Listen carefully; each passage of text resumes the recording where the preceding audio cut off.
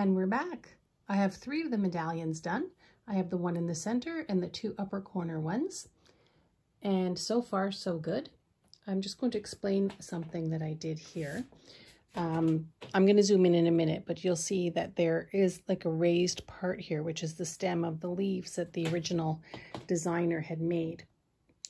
So what I did was I made sure that I crossed over as little as possible. So I tried to pick some strategic places to cross over so that I would keep the integrity of the stem. We had a little issue here. The fabric is a little bit torn here. So I quilted over it and I put on some fray check. So hopefully that'll hold. It's a good thing this thing will never be washed. And then I tried something. I'm not sure if I'm happy with it, but I'm not going to take it out. So I'm going to have to do it consistently on all the other ones. I did that heavily dense, like here, that dense quilting around the petals. Now, this left me with a bulge here, so I'm not too sure how I'm going to do that. Like, I think I'm going to be doing straight lines across like I did with my practice piece, so hopefully that will come out. I'll steam that a little bit too, but that's the result of having a lot of heavy, dense quilting here and here, so I'll have to try and be creative to fix that. I'm not sure. If there's a lot of creases, maybe that's where I'll put some of my crystal beads when I have them. Anyway, we'll see. I'll make the decision on game day, as they say. So, so far so good. It's looking good. I'm going to have to take this off the frame soon though, because I have a couple of other projects I have to work on.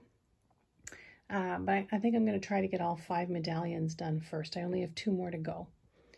And then I can take it off and work on the other things and then come back to this. Yeah, so that's where we are at this point. Okay, we have a slight change in plans. The more I looked at it, the more I didn't like the really dense quilting all around it. I didn't like the bumps that it was leaving. So I spent a considerable amount of time pulling out all the stitching. I did damage the fabric a little bit. This is a fray check that you see here. It's not completely dry yet, which is why it looks like water. So what I think I'm going to do is when I do the lines across, which is the idea, if it still looks damaged, then I'm going to use the opportunity. This is where I'll put my crystal beads all around the flower petals, not just around this one, but around the other ones as well.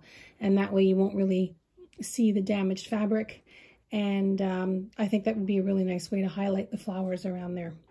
So that's where we are now. And this part of the quilting is now done. All 5 medallions are quilted. And I think they look pretty good. So I'm happy with them.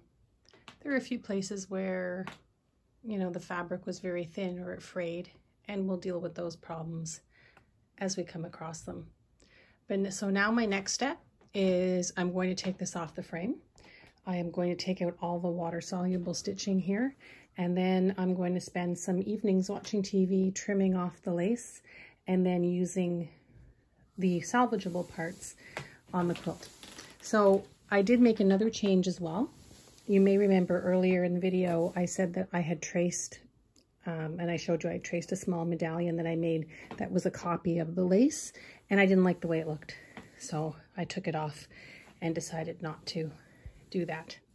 So that's it for this part. I'm going to go work on another project for now, but I'll get back to this shortly, and then we'll see what the next steps are.